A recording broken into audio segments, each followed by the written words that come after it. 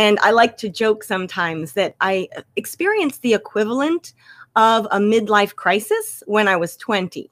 And why I say that is the questions I remember asking back then are by and large very similar to the kinds of questions that I see people asking today who are experiencing some form of midlife crisis.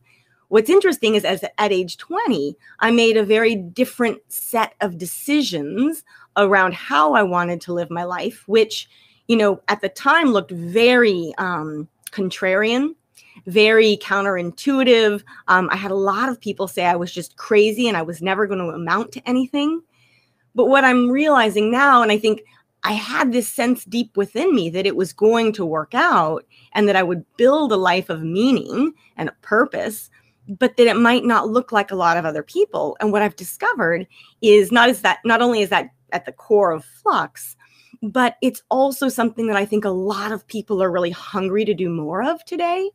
And when change hits, that's that moment where you really have to stop and say, wow, am I able to survive this? Am I really aligned with the way I like to put it is, what makes you, even when everything else changes?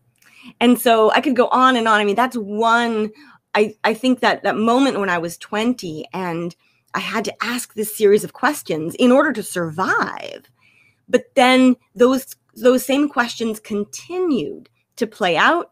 They continued to lead to more questions and sort of this peeling back the onion again, not just on my own life, but then as I looked around and worked with individuals and organizations who are also grappling with change, that I started to see some universalities around what people and companies and organizations and cultures struggle with when it comes to change, and largely that change that we can't control.